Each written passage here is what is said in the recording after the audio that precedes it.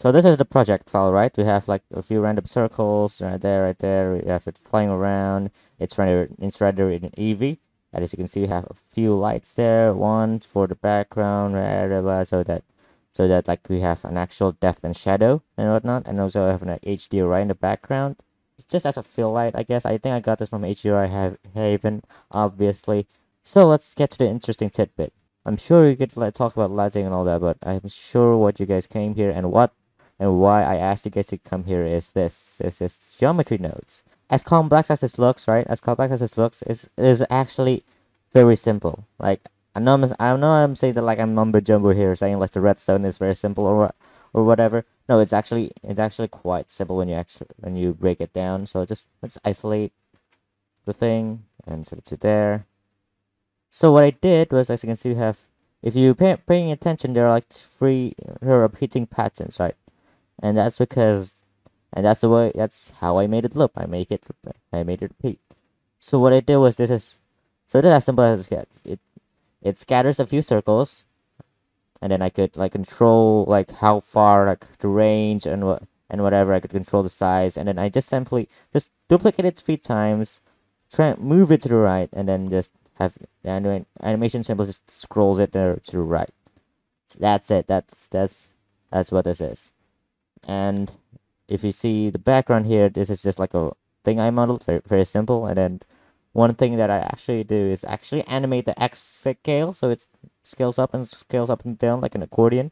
I think it's like a nice touch for the show, for the thing, make it a bit more lively, even though it's like in the final render it doesn't actually show up that well.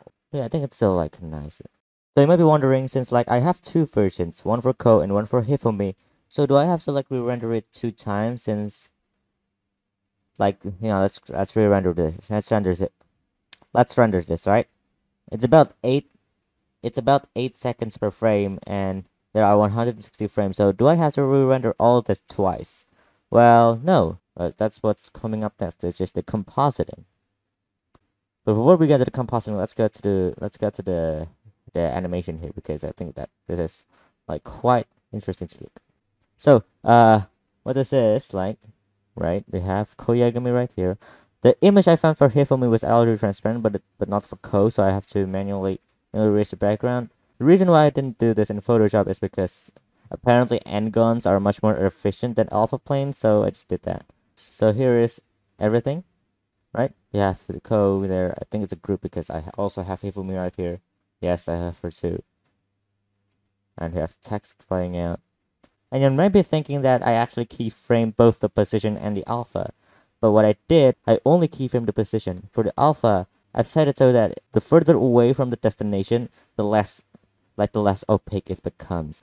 And that saved me a few steps in the keyframing process, because I don't have to like do it twice. I just need to keyframe one thing. And same thing with the bottom part, actually. Like almost all this. Yes. Also here, also about this Japanese text, right? This is an alpha plane. This is an alpha plane. What? Oh, you might be wondering what's an alpha plane. Don't these things are text objects, right? Why is this an alpha plane? Well, let's type it in, right? Let's type it in. Let's try typing it in. Let's try here for me. Let's type it in. Paste it. As you can see, it doesn't look right, does it?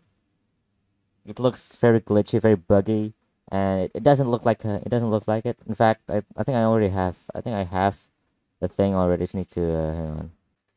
Okay, so it's supposed to look like that, right? It's supposed to look like that, but it looks like this. So that's the reason why I use an alpha plane, because apparently Blender does not like this font for some reason. So I just put it in Photoshop. Yeah, that's why I use alpha planes. Also, the white outline is basically just another mesh at the bottom. It's not too fancy. Also, we have the Hifumi part is on the top. So this is the compositing line. Like you can see, we have things there, and when we render it, as you can see, wow, the color changes. Like how does that work? Well, since like here, as you can see, because this is abstract, when we hue shift it, it doesn't look that weird. It doesn't look off. It just looks different. And that's how I created the variations of it. So for this image, I actually wanted a drop shadow for this, because, well, and you go to the layout, there are no easy ways to, well, there are no easy ways to add drop shadows here. So what I did was, this is like basically the standard way of adding drop shadows in the compositor. So we moved it a bit, blur it, make it black, set it, make it a bit more transparent, right? And then put an alpha over, so it basically overlay it on the top, right?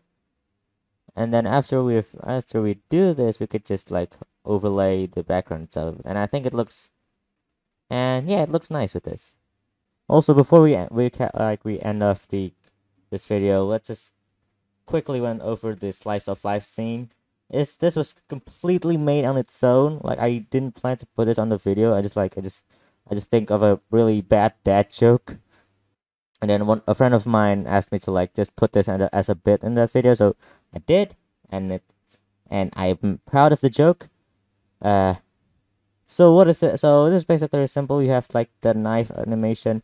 Oh yeah, about this, it's not physics. It's all keyframes. As you can see, this is all keyframes. The reason why I did keyframes instead of doing a physics simulation is because, well, I need more control. Such a like have control over when the thing falls, over how the thing opens and whatnot.